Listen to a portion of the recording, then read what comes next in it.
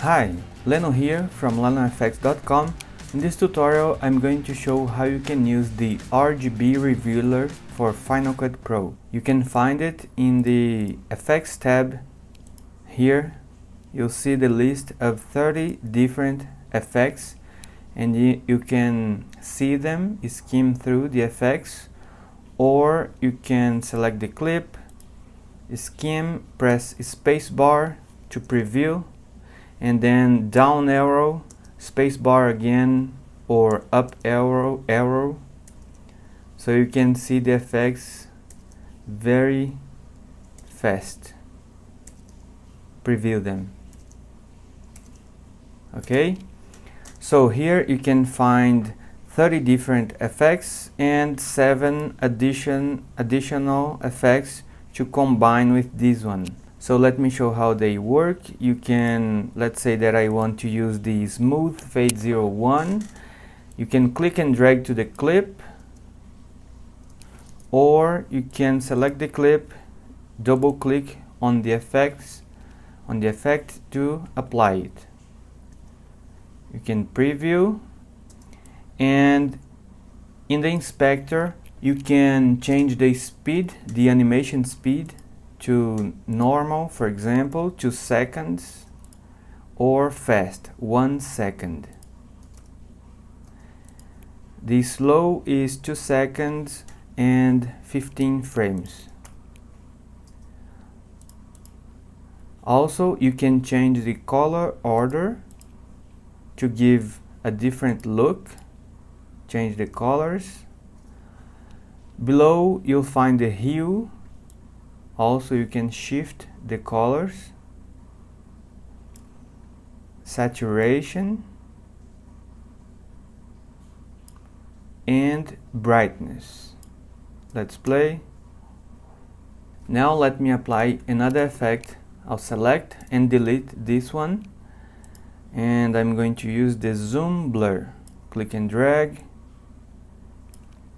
and you can change the zoom for the green channel, the blue and the red channel to give a different look. Also, you can reposition it. So some of the effects have different additional parameters. If you find that your computer is not playing smoothly, you can go to the modify menu, render selection, after selecting the clip. Now let's play. Okay. Keep in mind that the animation will adjust to the beginning and to the end of the clip. If I make it longer, this clip, the auto animation will adjust to the end of the clip. Now I have this clip and I want to apply the text option. Click and drag to it. Let's take a look. Okay, and then here you can come to the inspector and change the text. Let me type, drag and drop. You can change the font and the size.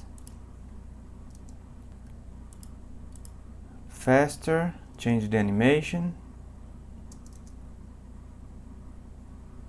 and the out animation. If you don't want the in animation, you can disable it, and the out animation also you can disable it.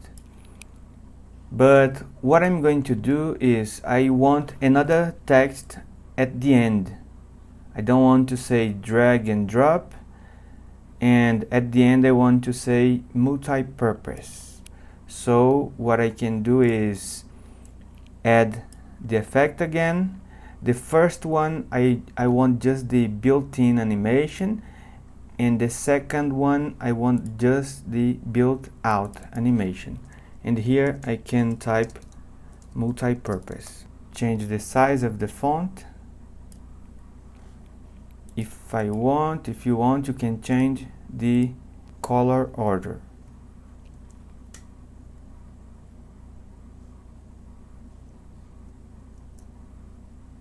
And then we go to the next clip. Also, you can apply the RGB Revealer to text. I have this text and I'm going to apply the smooth 01, and again you can change the colors.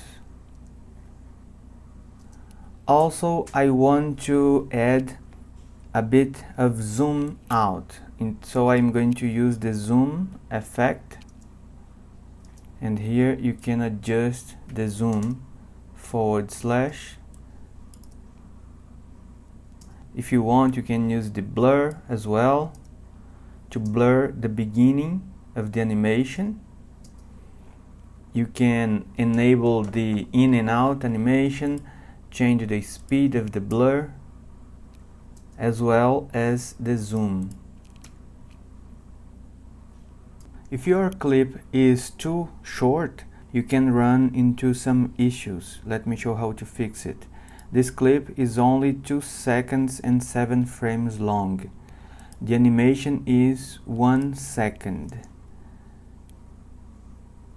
But then at the end you can see that the animation doesn't work properly. So the solution is to disable the out animation, or you can make the clip longer. Most effects require at least 5 seconds to play the beginning and the end of the animation. I have this scene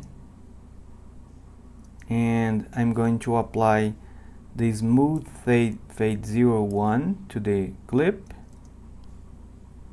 and to the text the rotation subtle. Nice. Now I'm going to use the rotation 1 on this clip. To make the rotation more smooth, I'm going to apply the motion blur long. You have the motion blur short. This one makes the movement more smooth, but it takes longer to render. Select the clip and go to the modify menu, render selection. Let's play.